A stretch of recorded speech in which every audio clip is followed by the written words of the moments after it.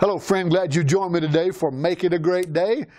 Let's get right at it, shall we? It's not enough to know, you must also act. Knowledge without action is powerless.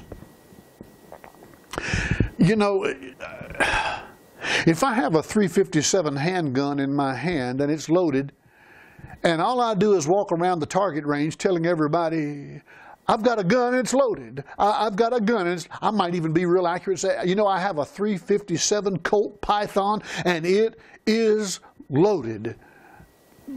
If that's all I do, there's nothing going to come of that. But if I step up to the range with my eye protection on, my ear protection on, and I pop off 6 rounds and at 30 feet and put them on a target the size of a quarter, now I have produced some impressive action.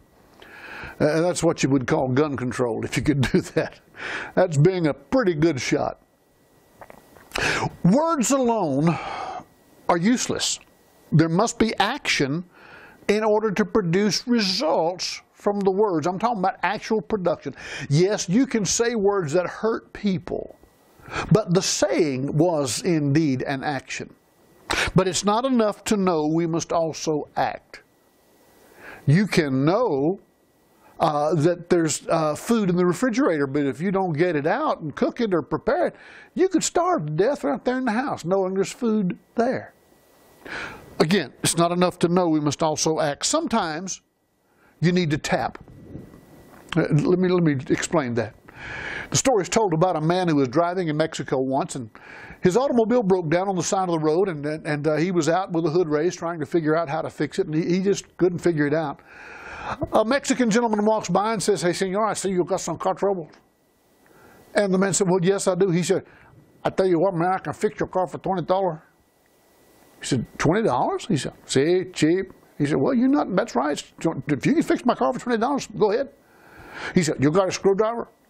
The man said, "Sure I do." So he hands the Mexican a screwdriver. The Mexican walks over, looks at the car. He just taps on the side of the carburetor a bit. He says, "Now go ahead and give it a try." And the man sticks the key in the ignition and the car cranks right up, no problem.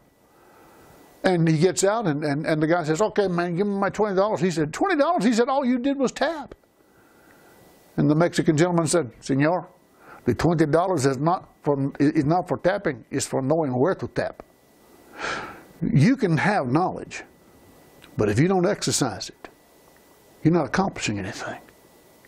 Why don't you get out there today and instead of just walking around with a head full of good knowledge, put it to work and let it profit you some way. And as you do that, make it a great day.